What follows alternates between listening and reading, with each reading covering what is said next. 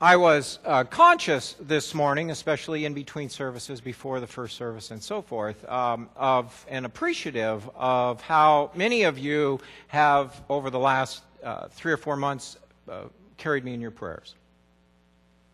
And I'm very grateful for that. Those of you who are not here this fall, I was diagnosed with an illness, a malady called, said CIDP. You can look it up. And that's all I'd encourage you to do, because you really don't want to read everything that's there. But anyway, thank you for all that. This last week I finished the first round of 3 treatments, and we'll see where it goes, and so forth. But some of you have asked what problems it causes, and without going too much in depth, one of the frustrations is my stepping. Yeah, stepping is a conscious effort for me at times. My balance and my ability to negotiate with my feet. Because when you have some form of neuropathy, you lose contact with your feet. And so instead of your brain just saying step, you have to think about it. And it becomes a little more precarious at times. But it becomes no more precarious than, and I'm just thinking, how does that relate? It becomes no more precarious than an experience that most of us have probably had, one way or another, here, living on the beach. Because all of us, I would suspect at least a high percentage of all of us here, have had to negotiate the distance between the boat and the dock. Right? Or even being on the boat at some point in time. We live and we are associated in so many ways with water. And water can be very precarious, because you think you're there and then somebody speeds by and then the boat does this, or you pull up to the dock and the boat's there and it goes up and down or bumps into it or backs off of it, depending on the waves and the weather and the skill of the captain at the time. Some of them crash in a little more than others. There's reasons they put those old tires there. But you get it. I mean, you know what that can be like to try to negotiate it.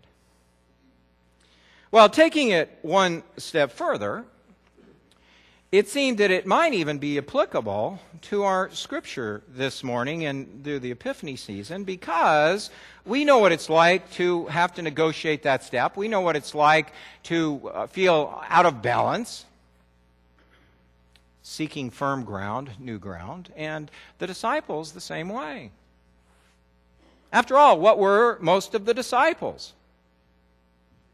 Fishermen, fisher people, right? And so they were out on the lake, which is, the Sea of Galilee is very big, and the winds come up very quickly, and the waves can get very large.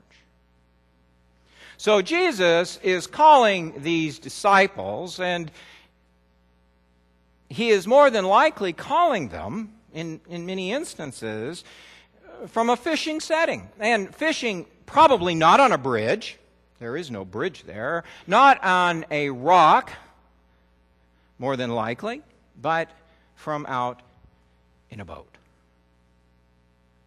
And we have, as I said last week, we have this mental image, somewhere we got it in church school or somewhere, that when Jesus called, they just immediately responded. They had this aha experience. They jumped out, were fully committed, and raw! How deep it is and if my feet are going to touch the ground. Especially with my swimming skills. And I'm also thinking about what's in there that I can't see.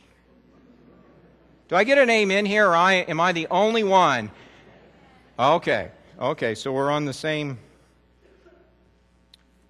thought pattern.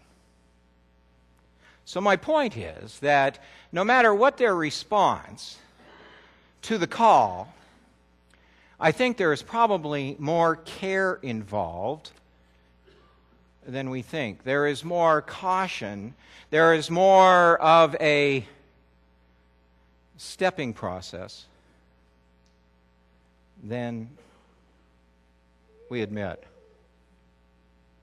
There's a story always about ministers, 3 ministers, they're out fishing, and one says, I'm hungry. And so, they're out in the middle of the lake or wherever, steps out, walks in the water, and goes in to look at each other. Half hour later, the other minister says, well, I have to relieve myself. So he steps out and he goes in. The third minister of a denomination, not to be mentioned, says, well, if they can do it, certainly I can, steps out and goes into the water. And the other two on shore look at each other and they say, well, should we tell him where the rocks are? You see, few of us would just jump, and I would say the disciples did it with caution and care as well. It's interesting, if you read the Gospels with a clear and precise mind, it's interesting how honest the Gospel writers are with the personalities and the characters of those involved, especially the disciples, especially the Gospel of Mark, where they are often portrayed as these people who are next to Jesus and see the healings, the helping, hear the message, and yet, very often, they just don't get it. In fact, many times Jesus has to turn to them and say, do you not understand yet? And probably the clearest example of this comes in the last few verses of the Gospel of Matthew, where they've been through, and if you read Matthew, you go from the birth and the star to the Beatitudes, to the ministry in Galilee, the healing, the miracles, to the crucifixion, death, resurrection. You go through the whole story, and Matthew at the very end says, at the ascension, and still some doubted.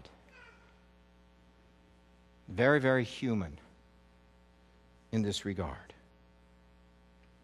The point is that discipleship, this following of Christ, for most of us, and I would say the highest percentage of us, is probably not an instantaneous, clear, yahoo, jump in the water, walk to shore response. But that for most of us, including the original disciples, probably was a gradual progression. A gradual progression wherein they decided they would partner with God, move ahead, sometimes quickly, sometimes slowly, many times falling back. Discipleship takes time. It takes commitment. It requires a willingness to see life from an alternative perspective. And that is far more difficult than anything. Discipleship is, by definition, discipline. Step by step. So I asked myself, what would be some of the few, if I were to consider this and implement this and make a resolution in my life and get serious about this, what would be some of the steps that I would recommend or I would need to take, and I do need to take them continually? What are some of the steps involved in this discipleship discipline thing? Let me offer you 3. The first step you have to take if you're going to be a disciple or a follower of Christ is you have to be willing to step away from who you are now. You have to step away. You have to step out of what you have become to fully become what God would have you become or intends you to become. You following me? You cannot reach a point of satisfaction that says, I have made it. It's a done deal. I'm pretty good, God. Just leave me here. You have to step away from that. And that is very hard. It's comfortable being where we are. And it's comfortable to seek to surround us with beliefs and with people that keep us where we are. And yet discipleship calls you away from that point. I will make you fishers of men. But it doesn't happen if you don't quit being fishers of fish.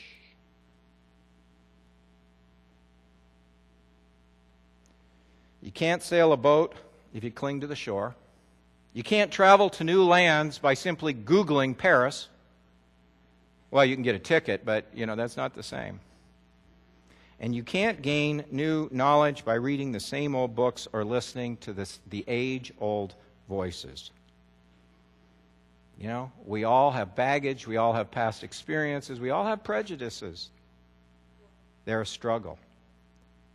Christ says, come.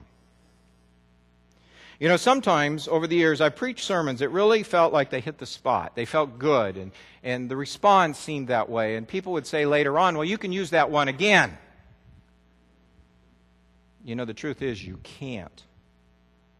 Not because it didn't contain truths or a message that could be applicable eternally, not because those things aren't consistently there if we look for them, but because we're different, the world is different, the situation is different, and all of a sudden it's just not as relevant as it was. It's like putting a square peg in a round hole. It just doesn't fit.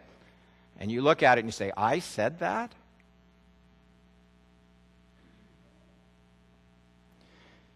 You know, someone said to me once, the problem with church people is that they come to church expecting to be moved, and then they all sit in the same place. Do I hear an amen to that? Okay. And if you don't believe me, just come to a church as a visitor and sit in somebody's place who has sat there for a while. You would think the walls were coming down.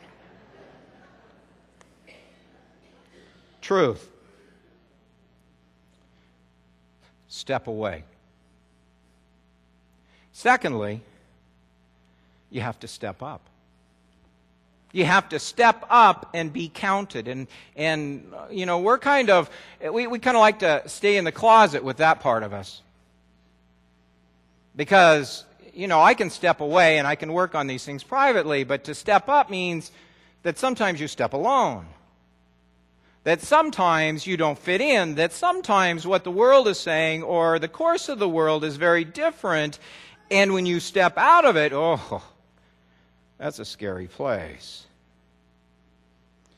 I remember an athlete one time who was going to a championship game, and the city was scared that the team might lose again. And he said, well, you know, you can't hit a home run if you don't take every opportunity you have to step up and try.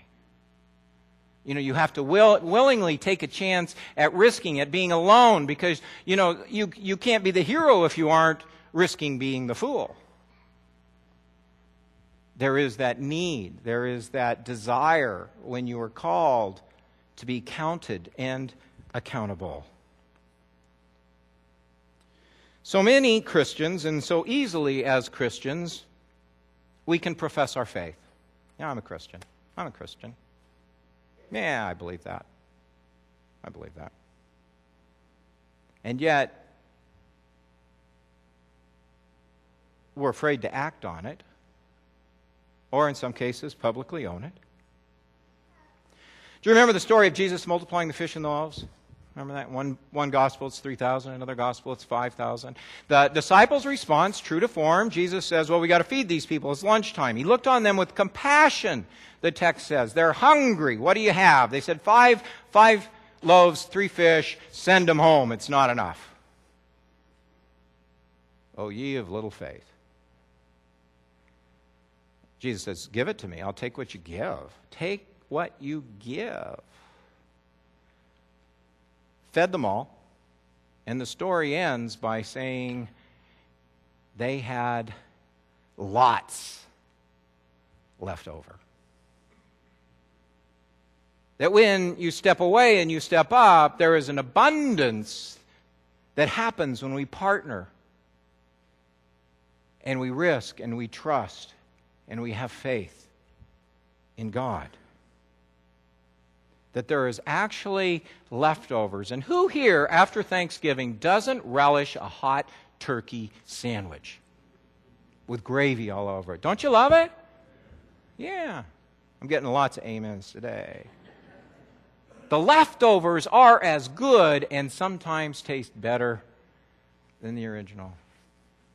Leftovers. You know, one of the challenges, truly one of the challenges, honestly, this church has, is that our ministry has been far more successful than our support of it financially. And, you know, it's a point. As we move into the future, we need to step up if we're going to succeed.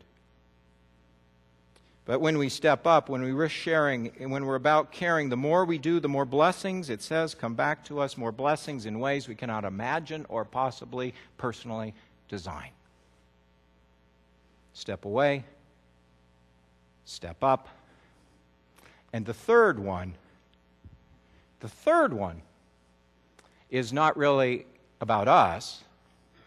It's about God. Because when you step away, when you open yourself up, when you become vulnerable and receptive, and you're willing to own that, then all of a sudden doors and windows open and God can step in.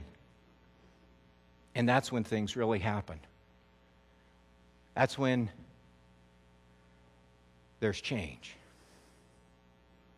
But we don't like that because that's scary stuff. I mean, it really is scary stuff. This is the last week I'll mention it, but the Tebow phenomena. And I'm serious about this because, as I said in my Christmas letter, everybody makes a lot of it. Is God for you? Is God against you? Does God care if the Broncos win? Does God care if the Patriots? I mean, who cares? I really think God has better things to do than that. But the interesting phenomena that's worth mentioning here is how uncomfortable people and our culture seems to be when God is inserted in any way in front of us. You can agree with this theology, you can disagree with this theology. That's not the point. The point is how people just kind of bristle at someone who would stand in that position. Whether it's him, whether it's us, whether it's other. You see, it is scary to us to let God in. And people think they have, but I submit to you that when we bristle about these subjects, that maybe it's not happening the way we think it should. Jesus steps into the water, Jesus is baptized, Jesus comes up out of the water, and it is then that the Holy Spirit descends upon him. It is then, as he steps in, steps out, the Holy Spirit comes down and God steps in to him. Which doesn't eliminate the troubles or the challenges. Read the rest of the story. But what it does do is it enables him to overcome them. Be of good cheer. I have overcome the world. We look for God to get rid of it all. We look for God to defeat all our enemies. Jesus says what God helps us to do is overcome. God steps in and we overcome. My treatment. I do not get chemotherapy. I get infusions. I get infusions of byproducts of blood, which doesn't cure the issue I struggle with. What it does is it helps my body to overcome those things that would bring me down. When God steps into your life, the same happens. And you discover it's enough. When we truly step in line with Christ, that's what happens. When we get out of the boat and we move there, we have times we stumble, we have times we will fall, we have times we will make mistakes. The Gospels are very clear with that. But the Gospels are not about the results today. The Gospels are about the end results. The end results. And in those, God wins. And so do we. So when we step in line with Christ, that's what happens. God protects, God strengthens, God guides. The path that we get on of discipleship may not always be straight. It may be convoluted. It may be crooked. We may veer off at sometimes. We may go away, come back. The journey of 1,000 miles, though, begins with one step. Step by step. So dare to take it. Dare to take that step. Dare to believe in the direction that step would lead you. Trust on it. Depend on it. Know that at this time, not just at some ancient time, but at this time, this moment, Christ is calling you. Christ is calling you. And the boat looks pretty good.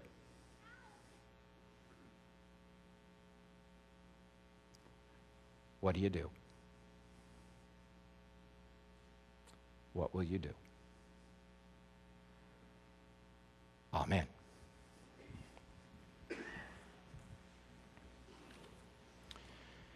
At this time, we